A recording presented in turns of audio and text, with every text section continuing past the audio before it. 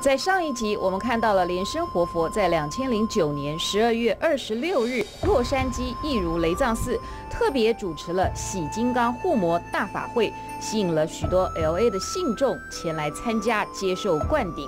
在开示中，莲生活佛特别谈到了真佛密法中的结界法的口诀，同时如何看透人间的变幻。现在我们截取了一段宝贵的开示，一块来听。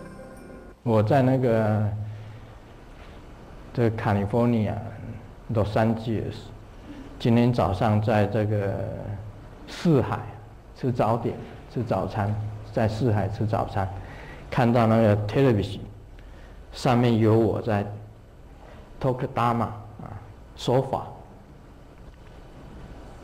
那时候50岁，那时候面孔很严，相貌很庄严。最近人家看到，你怎么瘦了？我不好意思说，年纪大当然会瘦一点啦。我不好意思这样子讲，我是讲说，我现在正在减肥。我讲我现在减肥，其实他会瘦一点的。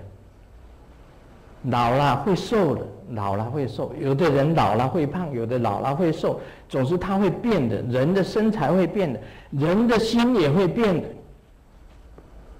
人的心也会变的，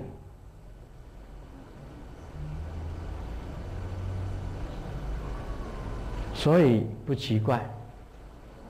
有人像你下杠头不奇怪，因为心会变，弟子的心也会变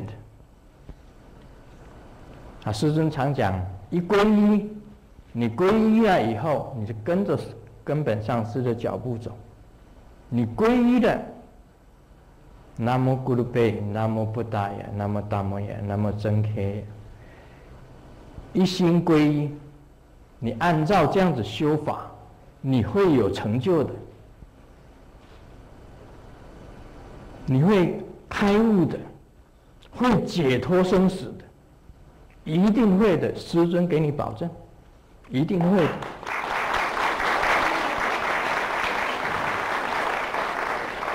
师尊是开悟，明心见性，是真的明心见性，所以师尊看得很透，看得非常的清楚，一切道理看得非常的清楚。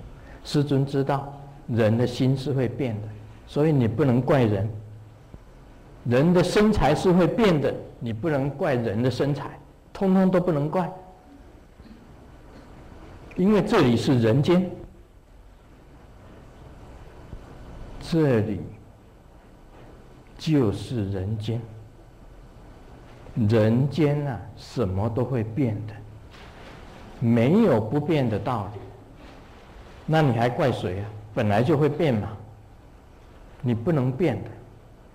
唯一的，你行者修行人不能变的。为什么不能变？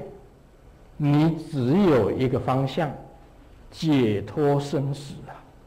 你生死要解脱，这个你不要变，因为唯有解脱生死，才能够不轮回，能够往生净土，甚至于你寄生成佛。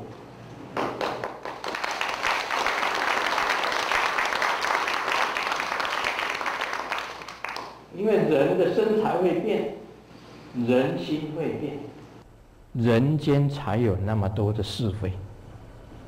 才有那么多的烦恼，让你没有办法解脱生死，没有办法解脱烦恼。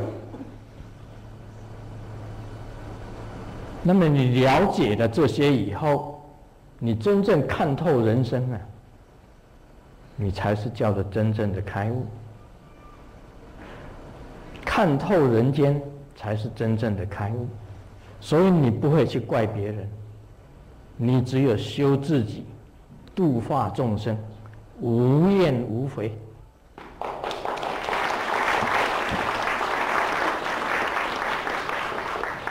无怨无悔，我们是有情菩萨，有情菩萨，你不能怪众生，众生对你怎么样，逆来顺受，都可以，不要紧。无所谓。为什么你会变成这样子？是因为你了解，你已经开悟，你才有会变成这样。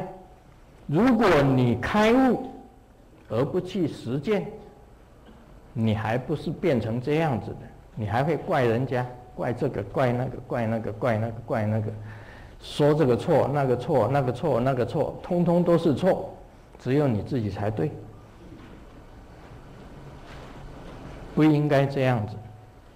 你看众生就看如同自己，你骂众生就是骂自己，你骂别人就是骂自己，你用法去修理别人就是修理自己。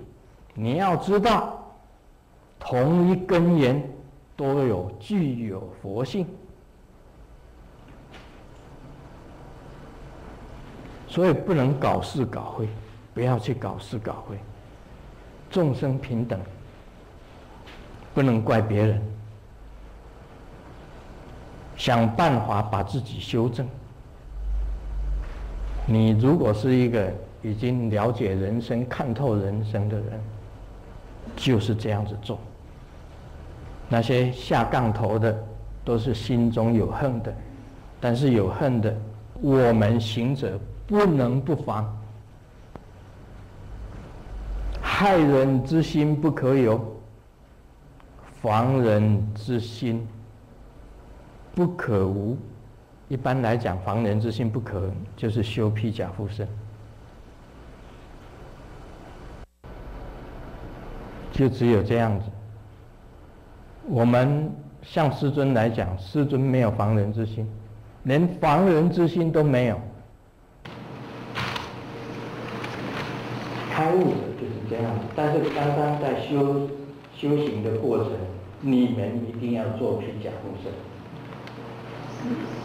所以披甲护身要认真的做，一定要认真的做。从家庭的披甲护身，到床的披甲护身，到个人的披甲护身，到国家的披甲护身，都是慈悲的菩萨要做。